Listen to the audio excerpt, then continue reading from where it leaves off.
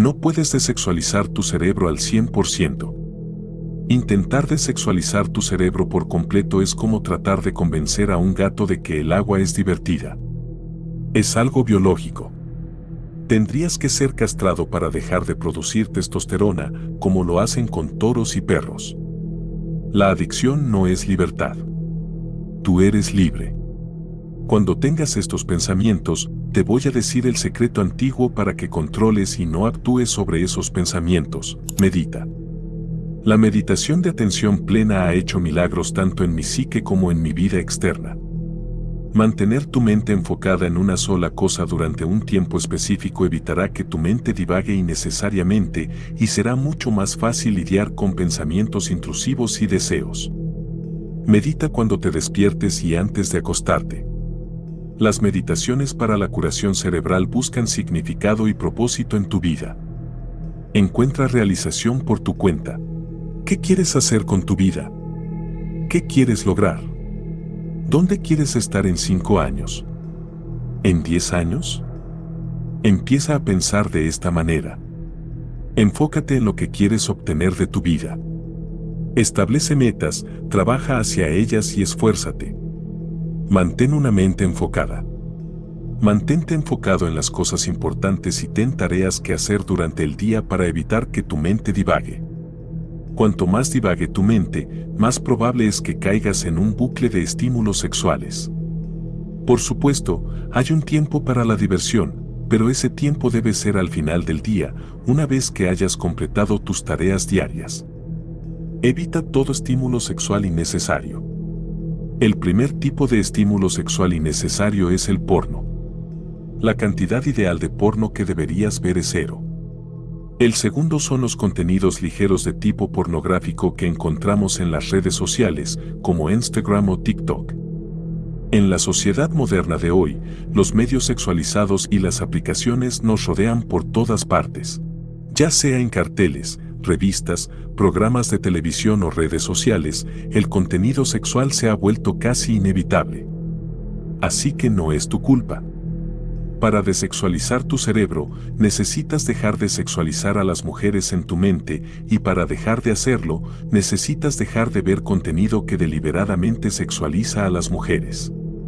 No puedes deshacerte de todo ese contenido por completo, pero puedes intentar eliminar esos estímulos. Lo mejor que puedes hacer es limitar tu uso de redes sociales, lo que también te llevará a perder mucho menos tiempo. Además, puedes reprogramar el algoritmo de tus redes sociales para que deje de mostrarte contenido sugerente. Esto no significa que no debas ver tu película favorita solo porque contenga algunas escenas de sexo.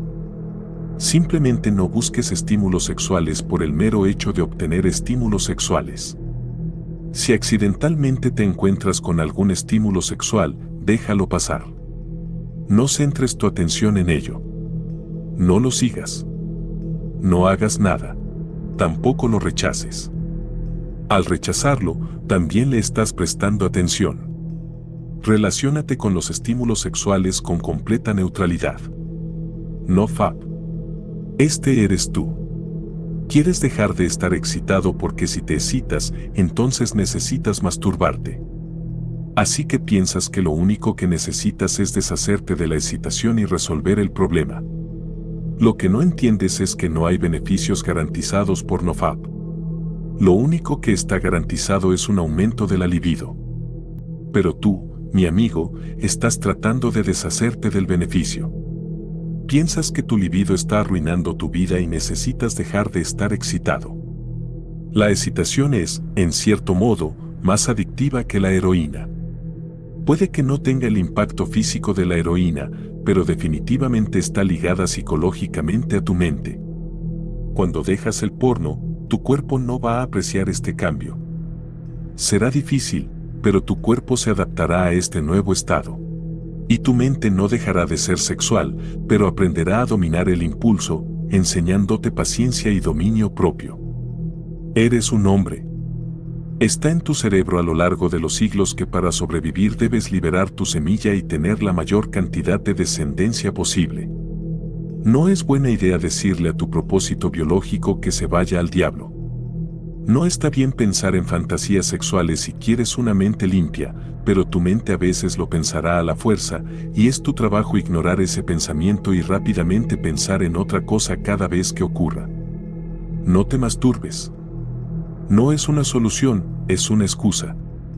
Algunos hombres te dirán que simplemente te masturbes unas cuantas veces, pero la verdad es que estos pensamientos vienen a nuestra mente de todos modos, ya sea que estemos excitados o sintiéndonos normales. Puede aparecer de repente. Oulgues saben que las mejores respuestas no provienen de hombres sabios, sino en su mayoría de hombres con experiencia. La masturbación es un ejercicio peligroso. Daña tu personalidad, tu forma de pensar y tu vida productiva. Luego, eventualmente destruye toda tu vida. Necesitas una prohibición total. No masturbarse, no fap, no porno, no mirar traseros bonitos de chicas, no a nada sexual, ni siquiera escenas de besos íntimos. El punto de todo esto, especialmente para ti, es no tener erecciones. Observa tu atención en las calles. Es completamente normal mirar a una mujer en la calle y sentirte atraído por ella. Pero, ¿es necesario girar la cabeza para mirarla? ¿Es necesario desarrollar escenarios sexuales en tu mente? Si ves a una mujer atractiva, mírala una vez. Eso es todo. No necesitas mirarla 2 veces. Tengo un método para lidiar con esto. Si ves a una mujer en las calles, solo puedes mirarla una vez, pero si la miras una segunda vez, tienes que ir y hablar con ella. De esta manera, puedes salir del mundo de fantasía en tu cabeza y realmente interactuar con una persona real y no con la versión ficticia sexualizada de ella en tu mente. Socializa con mujeres sin una agenda sexual.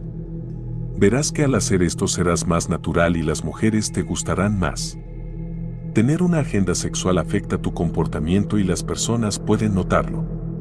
Esto también te ayudará a sacar el sexo del pedestal en el que lo has puesto. Te darás cuenta de que las mujeres tienen mucho más que ofrecer que sus genitales. Habla con las mujeres como si estuvieras hablando con un ser humano y no con una chica linda o sexy. No plantes en tu mente que ella es bonita o sexy, eso te hace empezar a sentirte excitado. Habla normalmente y convéncete de que ella no es más que una imagen y hablarás como si no fuera gran cosa. Luego ignora todo, porque estas pequeñas cosas son las que empeoran todo.